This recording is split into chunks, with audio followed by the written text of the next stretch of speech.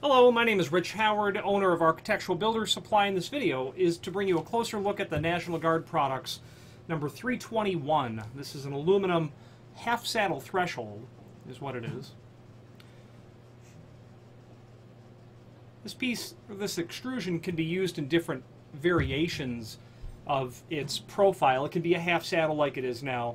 It could be a bump up threshold as well if you were to insert a piece of silicone or something like that into the face of it, or it could be used as a component piece if you were building, say, a thermal break threshold as well. They could insert a rigid piece of thermoplastic in here and add another piece to it so that you can have a thermal break sort of threshold. But the 321 is just a simple plain old half saddle threshold is what this is. Let me go over the dimensional properties of it. There is an image below this video showing that it is 2-inch wide, and then its height is ½ of an inch. This is going to be used basically to transition between two disparate floor surfaces. A common place that you'll see such a thing is where you have you could have a scenario where there is a parking garage and there's just simply an uneven floor surface, and you want to transition that up to, say, a vestibule area. You could easily add something like this. Or maybe that same scenario in a gas station where your tile has come up basically to right underneath the door, or maybe even past, and you need to transition from the sill where the door will actually reside over to the tile line of tile that's been added. So that would be another relatively common scenario. Or you might just need to trim something off. You might have a sliding patio door and the sill to the deck, let's say in the back, is off ½ of an inch. This could work very well for that scenario. Really, when you're transitioning is the bottom line, and ½ inch is fairly common in terms of the dimensional properties to do that. This is the mill aluminum finish, and you will see the mill aluminum finish in several applications. And onto this, you can also do a dark bronze. So if you had a 321 and you added DKB to it, you'd have a dark bronze version of this half saddle threshold.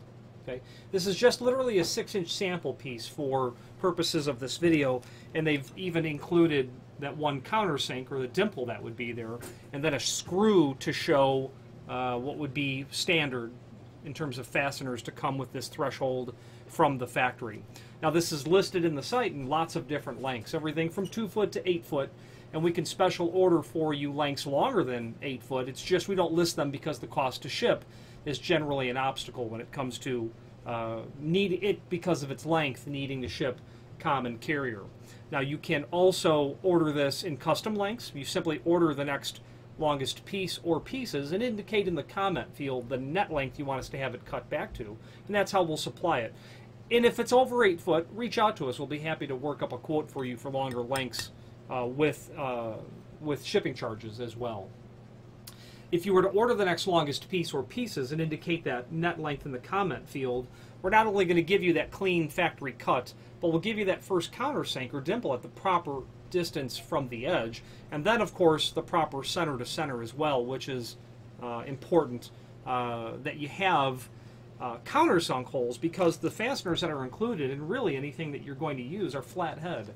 Generally, when someone field trims a threshold or cuts it, let's say if you had to take a 4-foot threshold and turn it into a 42-inch, you'll certainly eliminate that first countersink that's there, which is not ideal because probably not a challenge to cut this or to drill a hole for a screw, but sometimes the installer has trouble countersinking the hole because they do not actually have a countersink that big, nor a drill bit large enough to act as a countersink.